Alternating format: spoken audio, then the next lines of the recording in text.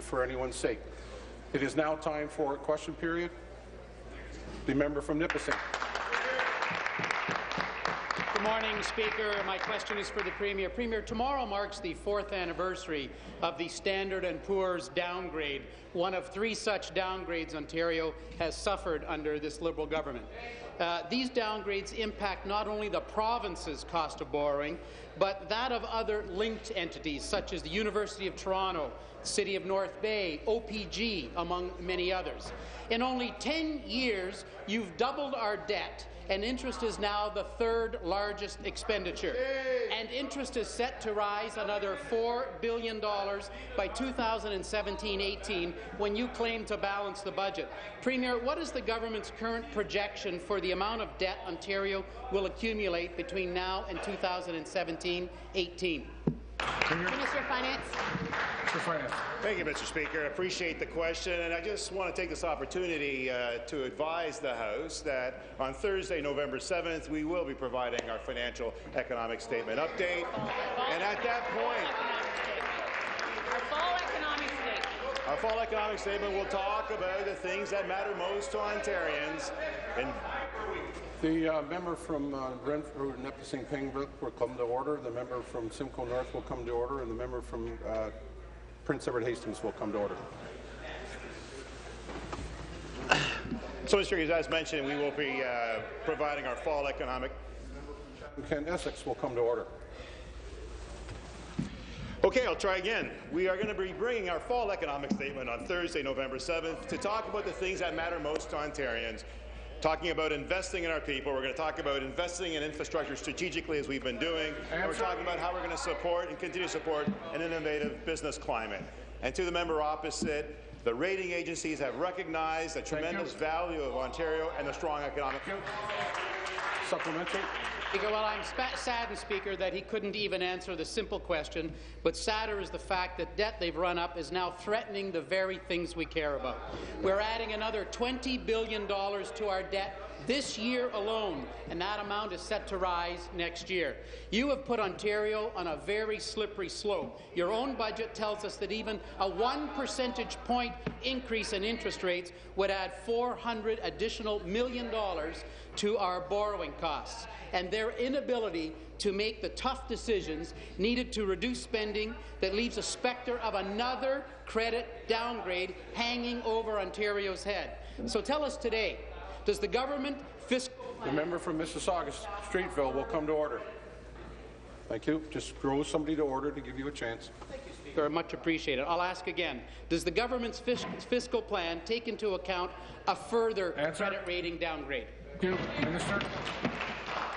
Mr. Speaker, the member opposite hasn't read the budget apparently, and he is not concerned about the well-being of Ontario by the way he's asking these questions, because the rating agencies have recognized all too well how strong Ontario's fundamentals are.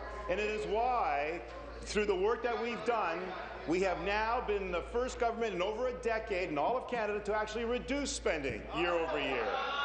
We have a target in our plan for a net debt to debt ratio of 27%. That was brought in our throne speech, and we're working towards that, and we're exceeding those targets as well, Mr. Speaker. And in fact, we are a government, the one only government in all of Canada, to have now brought in over 180% of those jobs, 477,000 net new jobs to the province, and we're working towards doing even more, Mr. Speaker. Final supplementary.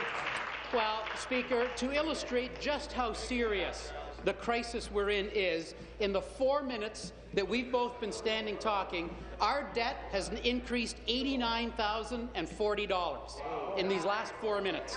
But they have shown that when it comes to making the tough decisions, they chose what's best for the Liberal Party instead of what's best for Ontario.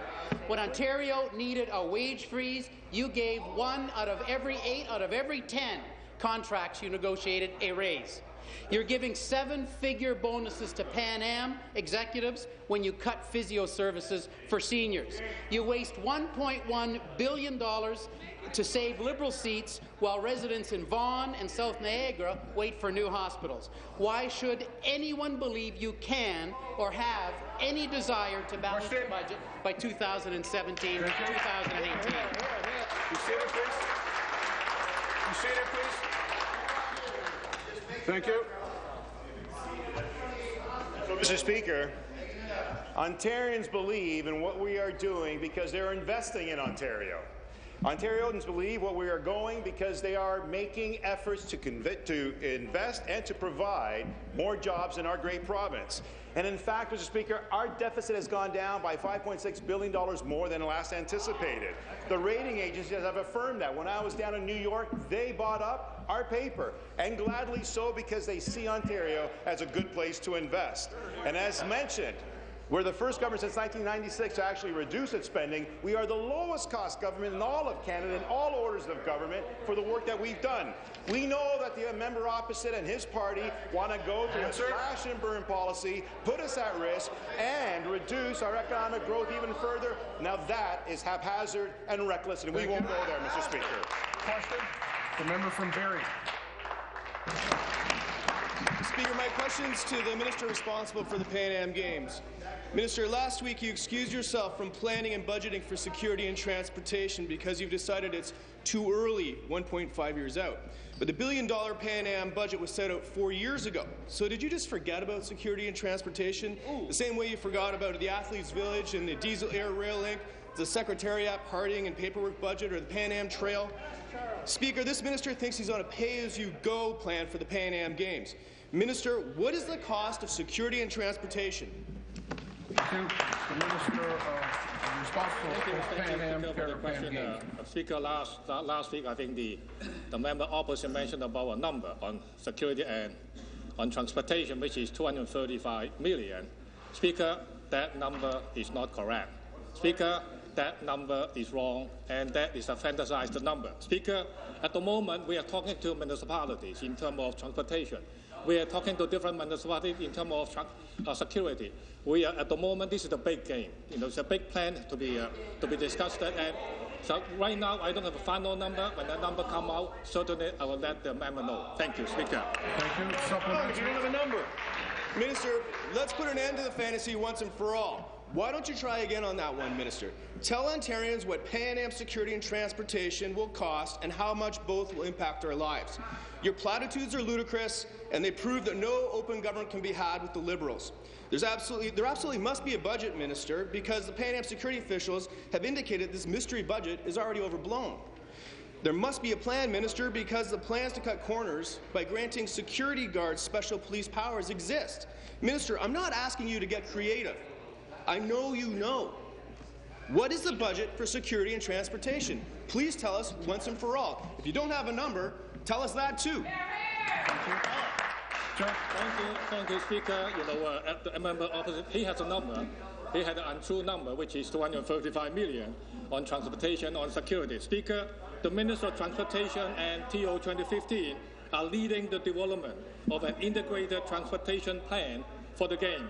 Transportation planning for an event of this size is complex, take time, and involve many organizations, including the province, municipalities, transit system, and security planners. We are working closely with the OPP and municipal police to ensure that transportation will be safe and secure. Thank you, Speaker. Thank you. Final supplementary. Minister, I suggest you sit down with the CEO of 2015 and ask him what the security budget is. He told me it's included in the $235 million essential services plan. If you don't know that by now, Minister, you probably should be looking for a different job. Under your leadership, we've discovered that $1.4 billion budget is just a talking point. Pan Am expenditures will be at least double what you say they will. You have no control of your bureaucrats. Your organizing committee is taking taxpayers for a ride, and you refuse to be open about the cost of security and transportation. Honestly, is this the behavior of a minister who's actually responsible for the Pan Am Games? Minister, prove you're not just a placeholder in a B-team cabinet led by an unelected premier. Will you be honest today or step down from your job? Hear, hear. Be seated, please. Be seated, please. Thank you, Minister. Speaker, thank you very much. The safety of athlete, coaches, official, visitor, and the general public is critical element in the planning of the 2015 Pan and Para-Pan American Games. Speaker, we are prepared to take any measures necessary to ensure the safety of citizens. We will not take risks with people's safety. Speaker, learning from large-scale games like the Vancouver Olympic, we have made a concerted effort to incorporate security in the initial planning stages of the 2015 Pan and Parapan American Games. Thank you, Speaker. Thank you. Good question. Excuse me. I stopped the clock. I tried to do it with a gentle order, please, and if I have to be specific, I will. Member from Toronto Danforth, new question. Thank you, Speaker. My question to the Premier. People and businesses in Ontario are paying the highest electricity bills in the country. It's making it harder for families to make ends meet. It's making it tougher for businesses to grow and create jobs. People and businesses in Ontario are paying bills that are 2 times higher than they are across the border. Does the Premier realize that having the highest energy bills in Canada and letting those sky-high bills grow faster than the rate of inflation is a serious problem for business and for households? Premier. Thank you very much, Mr. Speaker. And I know the Minister of Energy is going to want to comment on our overall plan, but I want to just be clear, Mr. Speaker, that when we came into office, we were facing an energy system that was in disarray. There was a huge need for investment in the transmission, Mr. Speaker. There was a need for investment in generation. That is what we have done. We now have a stable energy system, Mr. Speaker, in terms of green energy, the money that has been put into transmission, Mr. Speaker, and that is what is paramount for the people in this province. There is absolutely no doubt in my mind that having a stable, reliable energy system is exactly what we need. And the fact is, Mr. Speaker, we have put in place rebates and supports for businesses and for seniors to make sure that they have an affordable supply, because stability and affordability are the cornerstones. But, Mr. Speaker, we needed a stable system. The NDP has not supported the initiatives that we've taken, Mr. Speaker, but nonetheless, we have got that stable system in place. Supplementary. Speaker, for over 10 years, the Liberal Party has treated government as a tool to help the political interests of the Liberal Party. Whether the government is ignoring warnings about gas plants and then later cancelling them and costing families over $1 billion just to save a few seats, or signing nuclear contracts worth almost $1 billion before a project is even approved or anyone knows the final cost, does the Premier understand that people see this cynical politicking for what it is, and for once they want to see their interests come first? Premier. Minister of Energy. Minister of Energy. Mr. Speaker, when this government took office 10 years ago, there was a deficit in terms of infrastructure and energy and supply. We invested, Mr. Speaker, $21 billion in new generation. We invested $10 billion in new transmission.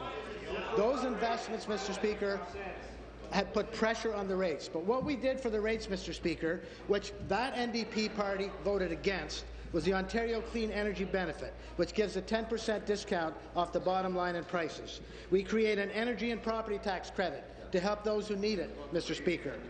We've created the Northern Ontario Energy Credit, Mr. Speaker. Northern Industrial Electricity Rate Program. They voted against all of this, Mr. Speaker. We are mitigating the rate increases. The pressure on rates came from our tremendously huge investments, Mr. Speaker, because that opposition party let the system decline. Thank you. The final supplementary.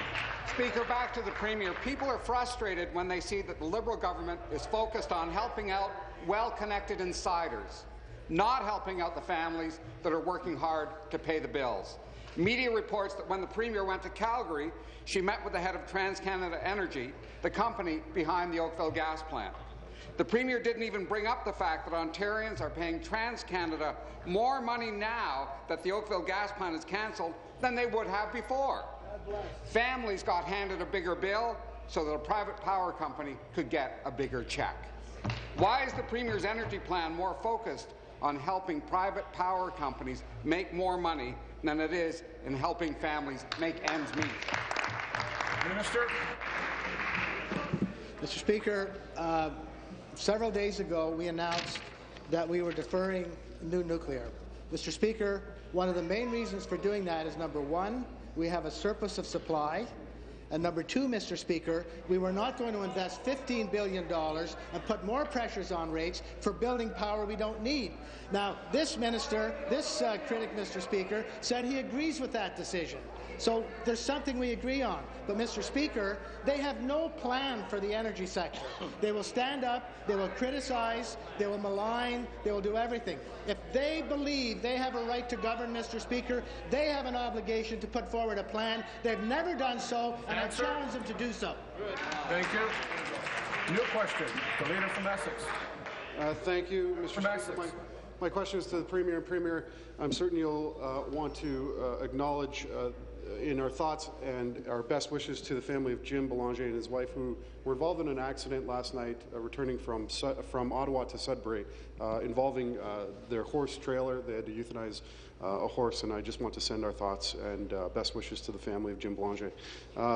Premier, horse people and track workers in Fort Erie and Sudbury and across Ontario don't think they're getting a fair shake from this Premier, and I don't blame them.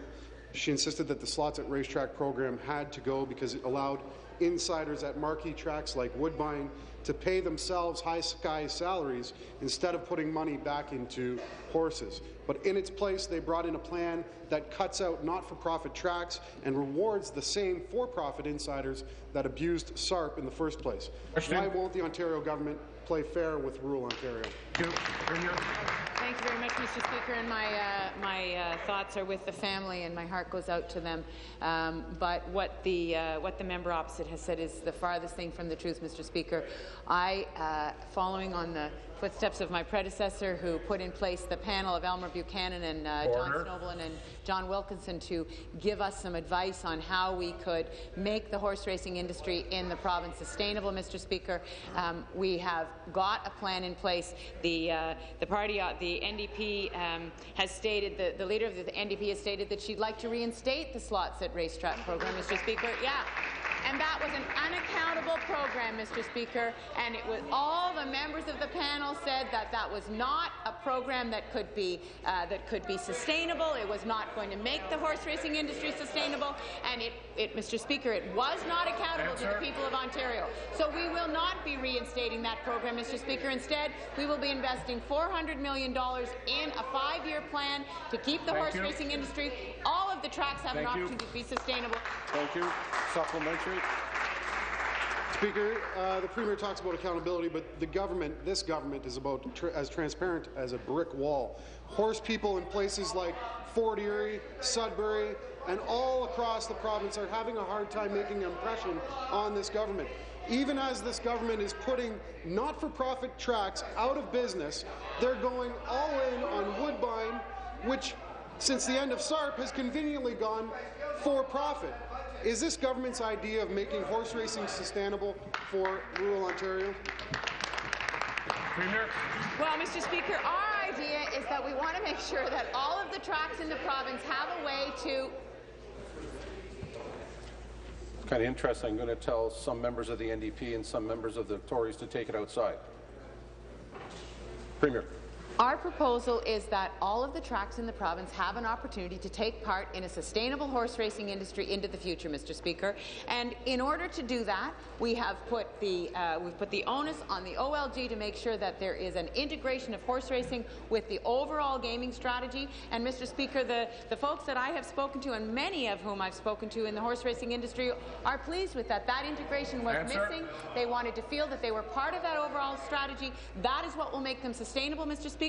And that is our objective. Thank you. Final supplementary. Thank you, Speaker.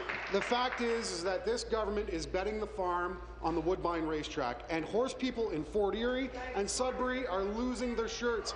This deal isn't about making horse racing sustainable. It's about handing more market share to a for-profit giant. Why is this government picking a big winner and putting smaller tracks out to pasture? Mr. Speaker, what the member opposite is saying is just not true. Grand River and Western Fair are not for-profit; they're non-profit tracks, Mr. Speaker, and they are going to have a sustainable future. You know, what we want is that the success of the tracks are attached to the success of the industry, Mr. Speaker, the success of the customers coming in. And so that's what the plan is putting in place, Mr. Speaker. I think that the NDP is very intent on a political goal right here, Mr. Speaker. What we're trying to do is put in place the right policy so that all of the tracks in the province have an opportunity to work with the ORC to have that future that will provide those jobs in rural Ontario, because that is our objective, and that's what the plan is designed to do, Mr. Speaker. The member from Whitby Oshawa. Mr. Speaker, my question is to the Premier. Last week, Premier, you visited the Niagara region without ever really addressing the need for a new hospital in that area. When pushed about whether you would build a new hospital in South Niagara, all you stated was that your government would look at it. Premier, the existing hospitals in Niagara Falls, Welland, Port Colborne and Fort Erie are all in need of major renovations in order to provide care. A new hospital would actually save taxpayers money in terms of operations. Premier, will you stand here today and commit to building a new hospital in South Niagara as recommended by your expert, Dr. Order. Smith? Good question. Thank you very much, Mr. Speaker. And I know the Minister of Health will want to speak to the specifics of this question, but I just want to say that it is a bit rich coming from a member of this party to talking to us about closing hospitals, Mr. Speaker, because that is the party that closed hospitals. And the point that I want to make, Mr. Speaker, is that we are the party that has built and opened hospitals and maintained hospitals, Mr. Speaker. And the reality is,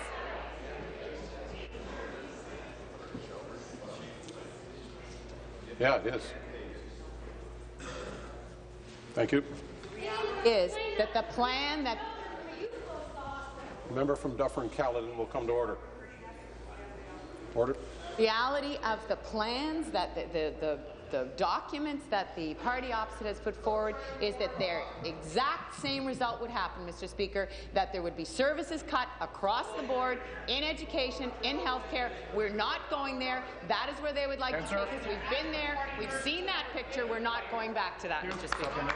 They fired 40 nurses in North Bay. The Liberals can keep repeating that old myth as much as they want, but it's never going to make it so. The reality is the people of Niagara deserve a new hospital and not costly temporary fixes on the old ones. Temporary fixes on existing hospitals will end up costing taxpayers. Member of Transportation and Infrastructure, come to order. Kevin Smith noted in his report, Minister of Energy, come to order. The hospital will save the health system $10 million annually in operating costs. You've already wasted billions of dollars on scandals, and you're cutting health services to Ontarians. We can't afford to keep doing this. We need a long-term investment in health care for all Ontarians, including those in Niagara. Will you commit today to doing the right thing and giving people in South Niagara the hospital that they deserve? Minister of Health and Long-Term Care. Minister of Health and Long-Term Care. There's been an astonishing change of attitude from the party opposite. It wasn't very long ago, May 2012, that the leader of the opposition said that hospital infrastructure would have to wait until after the books were balanced. We're hearing a new tone now. But Speaker, we have been very busy building hospitals. The member from Simcoe North, I'm sure, would happy to tell you about Waypoint. The member from Barrie would tell you about the Royal Victoria. The member from Cambridge would tell you about the Cambridge Hospital. The member from Burlington would talk about Joe Brand. The member from Halton could talk about Milton. The member from Leeds-Grenville could talk about Brockville. The member from Elgin Middlesex London could talk to you about St. Thomas. The member from Renfrew Nipissing Pembroke could talk to you about the Renfrew Victoria Hospital. And I'm sure the member from Wellington Halton Hills would be more than happy to talk about Groves Memorial. Speaker, we have been more aggressive in building hospital infrastructure than any government ever has because of the neglect that Thank you. The character. Thank you. New question. Member from Toronto Danforth. Thank you, Speaker. My question again to the Premier. This government has repeatedly said that it has environmental, community and First Nations concerns regarding the proposed Line 9 reversal project. To quote the Premier, quote, "These questions need to have answers. We need to understand exactly what the risks are." If the Premier is so concerned about getting answers to these serious questions, why is she rejecting a provincial environmental assessment of the Line 9 reversal project? Premier. Minister of Energy. Minister of Energy. Mr. Speaker, of course, the decision is a national government decision, the National Energy Board. We have intervened, Mr. Speaker. We've taken a strong position. Number one, firstly, that paramount interest should be given to public safety and environmental protection. Number two, there should be absolute consultation with the people directly involved, with First Nations, Métis communities moving forward. There should be protection for liability for whatever damage they might cause if something happens in the future. We've made a strong case before the National Energy Board. We will continue to advocate those principles moving forward. Indeed, we demanded that there be stress testing of the whole system to ensure public safety. I'm not sure what the outcome of that is, but we've been very responsible to a government agency in another level of government which makes the ultimate decision, Mr. Speaker. Thank you. Supplementary. Speaker, I'm surprised to hear that this government has so much confidence in the Harper government's approach to environmental protection. Ontario's Environmental Commissioner, Gord Miller, said he has concerns about the kind of oil called diluted bitumen, or dilbit, that will flow through the reverse pipeline. Commissioner says if there's a spill, dilbit doesn't float on water like regular light crude that can mostly be recovered from the surface. Speaker, many Ontarians have concerns about the Line 9 project. Why won't the Premier allow a provincial environmental assessment to ensure that the pipeline project meets the highest environmental standards? Minister. Mr. Speaker, the National Energy Board has a very rigorous process to ensure safety and environmental standards are met. He talks about doing an environmental assessment and overriding the Constitution of this country, where the National Energy Board has the authority to look after this particular issue, Mr. Speaker. If the situation was reversed and we were doing something in the environmental area, or we were having a hearing, and the federal government came down and told us what to do, you know what we would tell them and where they should go. We're dealing with this with respecting the constitutional areas of jurisdiction, and we have the highest standard that we're advocating on behalf of the people of Ontario. Thank you. New question from Mississauga Streetsville. Well, thank you very much, Speaker. Speaker, this question is for the Minister of Economic Development, Trade and Employment. Good question. Minister, Friday, October the 25th, was the date to highlight Small Business Month in Canada. Small businesses invest time and create good jobs in rural and urban communities in Ontario.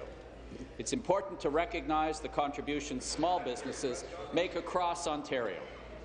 To build on Ontario's investment in people, infrastructure, and the creation of innovative and dynamic business environments, the province has introduced Bill 105, the Supporting Small Business Act, aimed at ensuring small businesses receive the support they need to succeed and grow. Would the minister please provide the House an update on what the status of the bill is? Minister of Economic Development, Trade and Employment. Thank you, Mr. Speaker, and thank you to the member for his question. We've recently introduced Bill 105, as the member has indicated, the Supporting Small Businesses Act, which will be further debated this afternoon. And this important bill is one that I believe all members can get behind, and we need to work together in order to pass it quickly.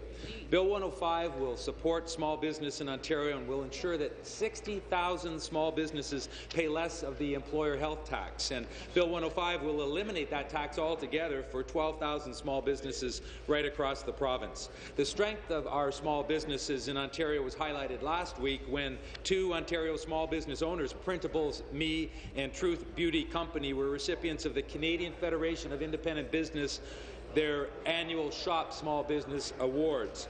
And Ontario, of course, has already permanently cut the small business corporate income tax from 5.5 to 4.5%. We've reduced the regulatory burden. We know we have more to do. This important bill is part of that. Thank you. Parliamentary. Minister, it's important that Ontario encourage and support small businesses across the province. In 2012, there were 385,405 small and medium-sized firms in this province.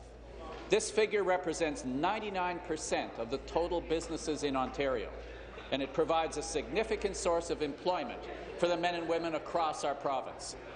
Minister, expand on the kind of support small businesses need in this recovering economy and how the province can continue to play a strong role in helping small businesses increase employment and build solid careers across Ontario. Thank you. Minister. Well, I thank the member for this important question on employment and small business. Mr. Speaker, communities across this province, both rural and urban, benefit from the jobs that our small businesses create. And the Canadian Federation of Independent Businesses survey results indicate that small business confidence in Canada and here in Ontario continues to climb. This means that when we support our small businesses, we're creating the right business climate for job creation.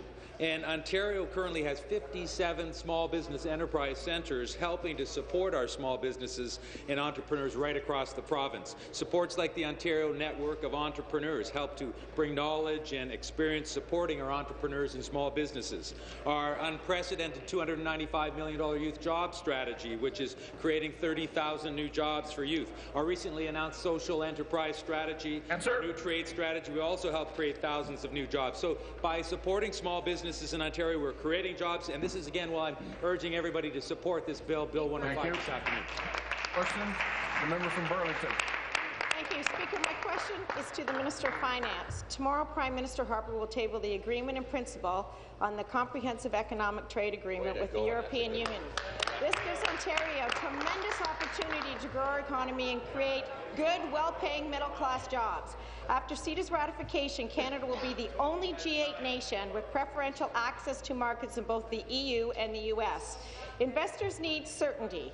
Our debt, deficit and energy rates are far higher than anywhere else in the country. How are you going to convince foreign investors that Ontario is where they want to be? Be seated, please. Be seated, please. Thank you. Premier. Minister of Economic Development and Trade, Mr. Speaker. Economic Development, Trade and Employment. Well, thank you, Mr. Speaker. I'm pleased to have the opportunity. The member from Nepean Carleton come to order, and she also knows I don't like it when somebody is called by anything other than their title or their riding. Carry on, please. Thank you, Mr. Speaker. I'm pleased to have the opportunity to speak to CETA, the Comprehensive Economic and Trade Agreement with the European Union. And Ontario, of course, was pleased just over a week ago that to lend its support to the fact that an agreement in principle has been reached in the Canada-EU trade negotiations. And I think all of us know that the EU is actually the largest economic trading bloc in the entire world. It has a GDP of close to $17 trillion. So this agreement between Canada and the EU is going to be so important, leading to more stable commercial relations, forming a solid base for our economic and trade relations. Now, Ontario, of course, Ontario being an intensive trade jurisdiction, this is extremely important. We have significant trade already with the EU, but this gives us much upside potential to increase that trade even further. Thank you. Supplementary. Yes, we know it's leadership and vision at its best. Speaker, it sounds like the Liberals still do not have a plan. While the Premier and her Minister continue to dither, hundreds of thousands of Ontarians continue to wait for the endless parade of consultation and conversation to finish. Ontarians have had enough talk. They want action. Our leader has a plan.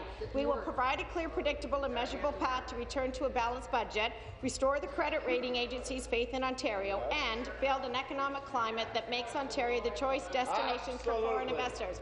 One last time, Minister, does your government have a real plan to help Ontario businesses capitalize in the benefits from CETA? Thank you. Minister.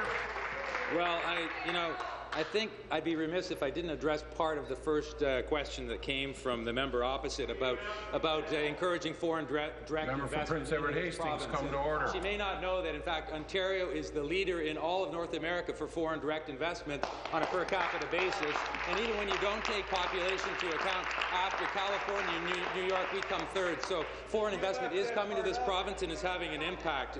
And so I think it's, and then maybe I'll refresh we're on this side of the House, we're interested in creating jobs. We released a new trade strategy just a few weeks ago, and the PC jobs plan, as we know, is the opposite. It's firing education workers, as many as 10,000, firing 2,000 healthcare workers, driving down wages with harmful right to work. We don't work that way. On this side of the House, we believe in encouraging trade and investment.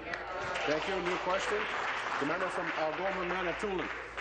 Thank you, Mr. Speaker, and good morning to you. My question is to the Minister of Northern Development and Mines. On Friday, Northern Resources launched lawsuits against the Ontario government over its failure to set real guidelines on the mining process in Ontario. NSR is the fourth mining companies since 2009 to bring legal action against the government over the exact same issue. The failure to get consultations underway demonstrates the misguided priority of the Liberal government and is paving the path for further disputes. Will this province take an active role and develop a real plan for resource development and jobs in the north? Sure, development in mind. I appreciate the question. First of all, I mean, we take our duty to consult extremely seriously, and the success of that is reflected by the fact that there are well over 110 agreements in place between Aboriginal communities and industry, as many other partnerships as well. With respect to this particular matter, may I say, Speaker, we remain committed to working with both parties to help foster a positive relationship and certainly ensuring that Saginaw Lake First Nation is appropriately consulted. Our ministry staff have made significant efforts to engage with both the company and the First Nation. We've offered to facilitate discussions between them. Certainly, we invite the company as well to make use of our new regulatory process. We take this very seriously. We're very encouraged by the many agreements that are in place as a result of our duty to consult obligation. Supplementary. Thank you, Mr. Speaker. Again to the Minister. The Liberal government claims they're ready to develop good, value-added mining jobs.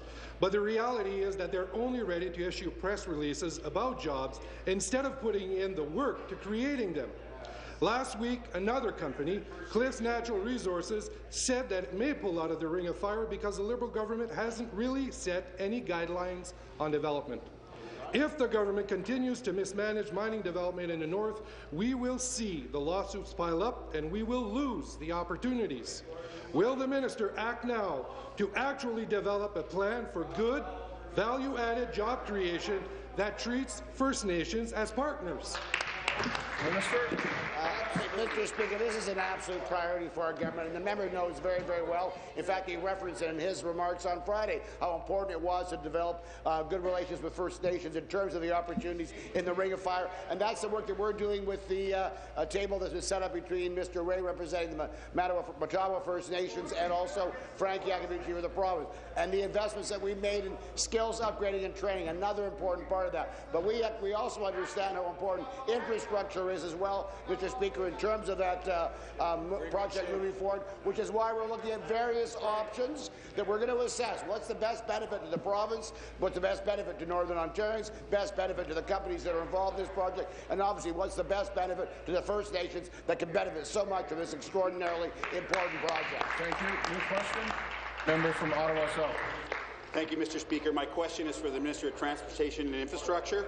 Speaker, my constituents rely on public transit every day to get to work and to school on time. Public transit also helps to reduce congestion, keeping cars off the road, helping to keep our air clean. In communities across Ottawa South, residents are happy to know that construction of Ottawa LRT has begun. The project is one of many investments that our government has by this government to grow our transportation infrastructure across the province and to lead to more economic opportunities. Speaker, like several major projects, it is crucial that it comes in on time and on budget. This government has a strong track record on this. However, we all know that on occasion projects of this scale can face cost overruns and potentially be delayed by various factors. Can the minister please tell us of the measures that this government has taken to ensure that large-scale transit projects come in on time and on budget? Thank you. Minister of Transportation and Infrastructure. Mr. Speaker, thank you very much. You know, one of the things that has been one of the quiet successes of this government, Mr. Speaker, is the fact that all of our rapid transit projects across this province have been on time and on budget. And I want to thank my predecessor, the former Minister of the MPP for Ottawa West Nepean, for his leadership, because he and the Premier set a very great foundation for good, solid planning and project management. So unlike other orders of government that have seen cost overruns, we haven't. Part of that, Mr. Speaker, is sharing and stabilizing our purchasing by grouping the Kitchener-Waterloo line with the projects in Toronto to get bigger contracts that allow us more flexibility to stage and acquire LRT vehicles, Mr. Speaker, which is why when the Leader of the Official Opposition wants to cancel all LRT, he endangers all of the projects across the province, because there are many municipalities that are delivering great LRT projects that I think the people in Waterloo don't want to be trying to buy on their base, Mr. Speaker. That would really wreck that project. Supplementary. Thank you, Mr. Speaker, and thank you to the Minister for sharing that information. It's good to know that our government is being wise when making large investments, and it is good to know that we're working closely with municipalities across Ontario to help bring them better transit options sooner. Residents across Ottawa are pleased to hear that we're working hard to turn investments into real transit that will help them in their everyday lives. Like in Ottawa, there are many other cities that are interested in having LRT technology introduced to help their residents to get where they are going faster. For example, Mississauga and Hamilton. Wow. Mr. Speaker, I was troubled to hear this past weekend that the Leader of the Opposition proposed to cancel these planned transit investments. And as a member that represents a community that is anxious for its LRT project to be completed, I worry about the Opposition's reckless plan to cancel LRT contracts and remove light rail track.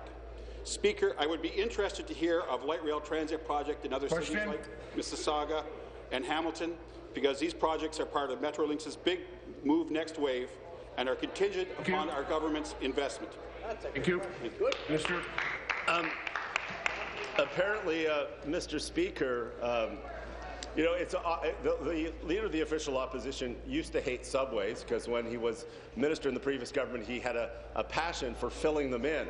Well, the good news is, Mr. Speaker, that he now loves subways. As a matter of fact, has a passion for them so much, he only wants to build subways. Now he seems to hate GO and LRT and every other form of rapid transit because he wants to do to them what he did to subways last time he was in power. So what he announced yesterday, Mr. Speaker, is that Hamilton will never see an LRT project after decades of waiting. What he's announced, and I'm sure the MPPs from Durham and Oshawa Whitby are really happy to see their bus rapid transit system and their LRT programs cast. I'm sure the member for Newmarket Aurora is really happy to see all future Viva and GO expansion and is happy with the single track all the way to Barrie. I'm sure the member from Barrie is going to have fun explaining why that single track is never going to be twinned and why two-way all-day service, why Waterloo LRT is compromised, Mr. Speaker, why Finch West Rail is compromised. Thank you. Seated, please. New question, the member from Haldimand Norfolk. Speaker, to the Premier, people are concerned about serious threats to our Great Lakes, and your government seems paralyzed as far as taking any action. I don't see any action. You talk about your strategy, your goals, your intentions, setting up panels, but no action or immediate action in conjunction with Great Lakes states and the federal government is crucial and long overdue. You've tabled yet another environmental bill, previously killed by prorogation, a bill setting up more panels, a guardian council. Premier, this all does nothing to deal with the clear and present danger of an invasion of Asian carp. Grass carp, bighead carp are already in Lake Erie. The silver carp, these are the ones that jump 10 feet out of the water, and black carp are on their way. What have you done about question? Thank you. Minister of the Environment. Minister of the Environment. In regard to the second part, I'll refer that to the Minister of Natural Resources. But this is quite rich, coming from a political party and a caucus that voted against the Great Lakes Protection Act. Two of the parties widely hailed by a good cross-section of the people of the province of Ontario as yet another positive step in protecting the Great Lakes. Now, two of the parties in this House, the Liberal Party, the government, and the New Democratic Party, voted in favour of the legislation, bringing it to committee for further consideration and representation. I find it passing strange that the member would ask a question about the Great Lakes when in fact his party is opposing a major initiative designed to protect the Great Lakes in the province of Ontario. Shameful. And it once again demonstrates how difficult it is to be part of a party that wants to... Thank you. Supplementary. Premier, with all due respect, this is an M&R issue. This isn't an environmental issue. Two Asian carp, the grass carp, have now been found in my riding at the mouth of Grand River down in Lake Erie. 3 Asian bighead carp have been found in western Lake Erie. These and the silver carp, the jumpers, and the black carp can access Lake Michigan through the Chicago Sanitarium Ship Canal. Asian carp can also get directly into Lake Erie from Eagle Marsh. This invasion of Asian carp will be devastating to our Great Lakes. They eat everything. Premier, billions and billions of tourism fishery dollars are at stake. We need action, not more environmental laws or more strategies or panels or dithering. This is an MNR issue, not environment. Jim. Why will you not marshal the resources, take action, work with the Great Lakes states, work with both levels of federal government, both sides of the border? Put your MNR guy to work. Thank you. Thank you. When I stand, everyone sits. Minister? Minister of Natural Resources. Minister of Natural Resources. Thanks, Speaker, and appreciate the question from the member opposite. This is something that we do take very seriously with respect to the protection of our natural resources with respect to the Great Lakes. I should tell you that the Premier met with the Great Lakes governors, probably the first time this meeting has taken place in nearly a decade, on Mackinac Island in the Mackinac Straits just recently. I can tell you that our government is working closely with the federal government and with border enforcement officers as well. We've in fact intercepted 39,000 pounds of Asian carp destined for Ontario markets at the border. We've established an invasive species research centre, and we are deploying staff and resources necessary to help prevent the spread of Asian carp in our lakes. MNR has implemented as well an Asian carp response plan in partnership with DFO. We deployed field crews to the Grand River, and the testing on this carp was that the carp was sterile and non-reproductive. We're going to continue to monitor this. Senior, please. New question. The member from Windsor-Tecumseh. Thank you, Speaker. My question today is for the Minister of Transportation and Infrastructure. Good morning, Minister. On the 10th of October, my friend and colleague, the member from Essex, met with the Senior Engineer for Ontario and other senior officials involved with the Herb Gray Parkway. We were told that within 2 weeks they were going to be completing testing, specialized testing on the interior rods and the durability of the concrete in those girders, those defective girders, and decisions made on whether to haul them out of there. Minister, that was nearly 3 weeks ago. When will the results of those tests be available? When will the people in my part of this province get the answers to the questions they've been asking for quite some time now? Minister of Transportation and Infrastructure. Thank you very much, and again, I want to thank the member for his diligence on this file and appreciate him continuing to raise this issue.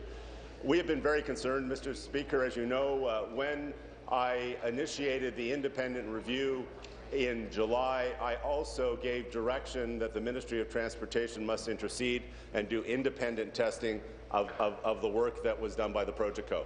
That work, and I want to be very candid, it took us longer than we had hoped to get access to the girders. We've had access to the girders now for several weeks. Those tests are now in their final stages. Some of that work, because of the specialized nature of it around ductability, was sent to the U.S. I expect it will be within a week or two, Mr. Speaker, if not days, before we have the result. I made a very clear commitment that as soon as I had that report and the chief engineer had it, that we will arrange a briefing so that you do that. I continue to be very, very concerned about this project and about the safety, and as I've said, we will not allow a single girder in there that doesn't meet standard, Mr. Speaker. Supplementary. Minister, the Mayor of the City of Windsor, City Councillors are writing a letter. They want answers. I've asked for a public meeting about the future safety for the motorists who will be using that parkway and driving under those defective girders. I've asked for a public meeting.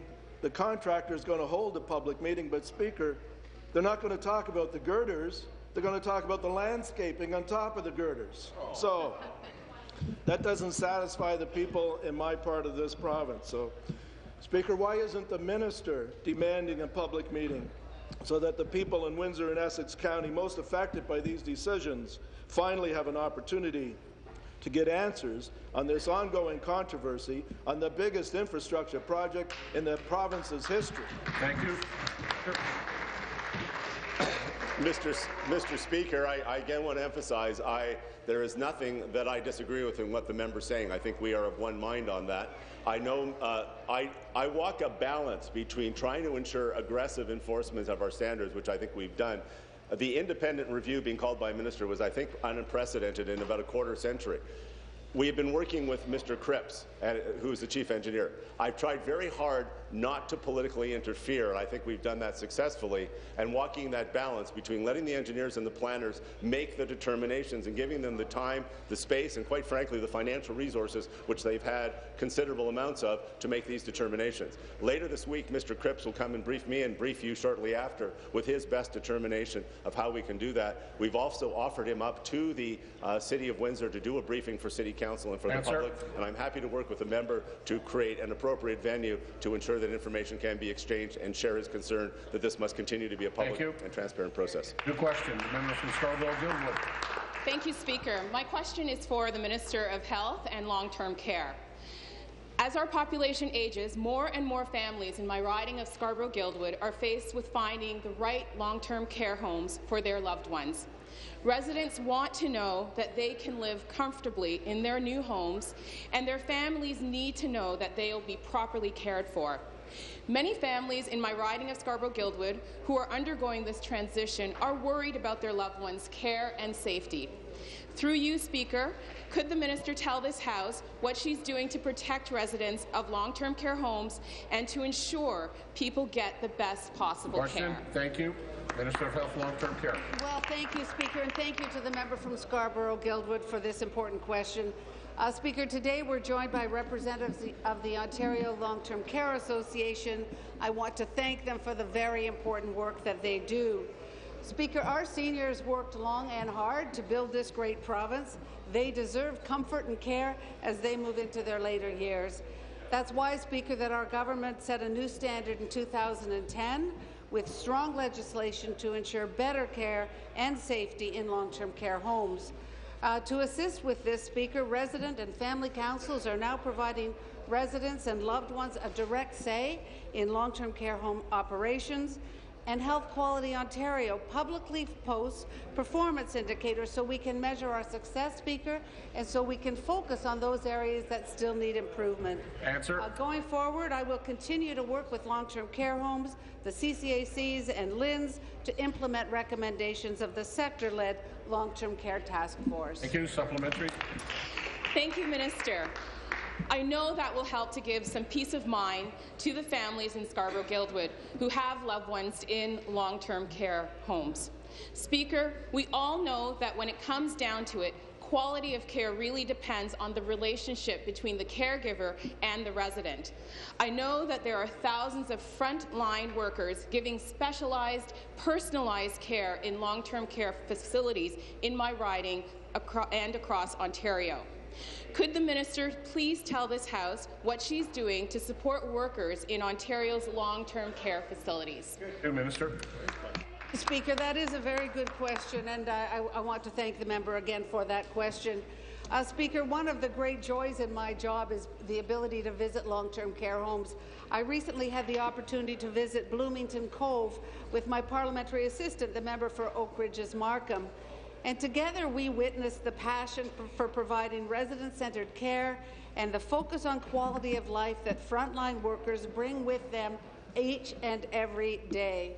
Speaker, people who work in long-term care homes are the angels of our healthcare system.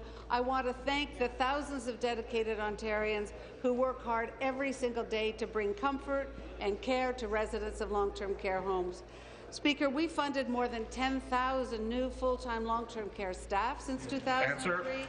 Residents First is providing frontline staff the knowledge and skills they need to provide safer and better care, and Behavioural Supports Ontario is helping staff to better care for patients with dementia. Thank you. New question, the member from Elgin, Middlesex, London. Mr. Speaker, my question is to the Minister of Finance. Morning, Minister. Minister, there's been much talk about the 15% auto insurance premium reduction. We, of course, have been on record as saying you will not achieve this reduction without a plan of action. However, I recently heard that a number of non-standard auto insurance companies have been brought in by the Financial Services Commission of Ontario and directed to submit filings with rate reductions. Are you pleased with this progress? Minister of Finance. Thank you for the question. It gives me the opportunity to again reinforce the commitment made by this government over these past many years to tackle fraud and go after the expensive cost of claims that affects high premiums in our province relative to other parts of Canada. As a result of those endeavours and those efforts and the work done by many of my colleagues, rates have now started to go down. And more importantly than that, we now have more regulatory oversight by Fisco, enabling those insurance companies the opportunity to now file for lower rates. And I'm pleased to say, Mr. Speaker, that because of the competitive nature of the industry, a number of those companies have now advertised lower rates, and I encourage everyone to shop around. Thank you, Mr. Speaker. Thank you. Supplementary. Thank you, Mr. Speaker. Minister, your plan of inaction is clearly showing. I find it industry that the government giving priority to non-standard insurance companies. Non-standard insurance companies in Ontario are defined according to one website of a company, specializes in providing personal automobile insurance for private passenger vehicles used for non-commercial purposes to individuals who do not qualify for standard insurance market.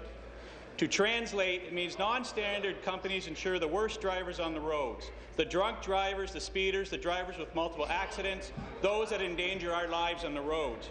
And yet your government has decided to start your rate reductions with these drivers, while leaving the good drivers, the ones that make our roads safer, out in the cold. You acted without a plan to play bumper sticker politics with a third party in order to prop you up in the budget. Minister, why do you think bad drivers deserve a better rate deduction than good drivers?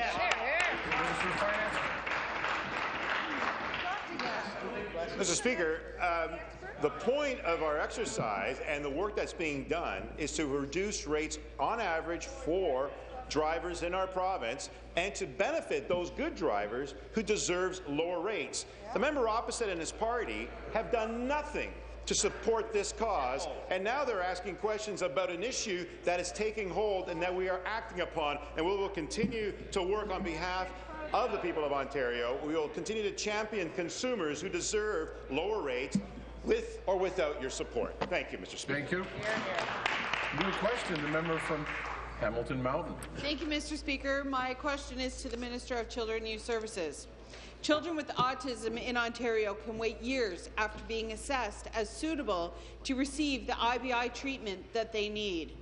When they finally get into a program, their parents often see their child make great strides forward in their development. Unfortunately, we have heard many stories for years of parents being left in the dark when their child gets cut off from these services with no explanation. Will the minister come clean on autism treatment in Ontario and promise these parents full transparency regarding how decisions are made with respect to the treatment of their children? Minister of Children and Youth Services. Thank you, and I thank the member for the question with respect to a very important topic with my ministry, and that is services for children with autism. It's an area that we've been doing quite a bit of work on. We have an expert committee that's reviewing all our IBI and all our programming for autism.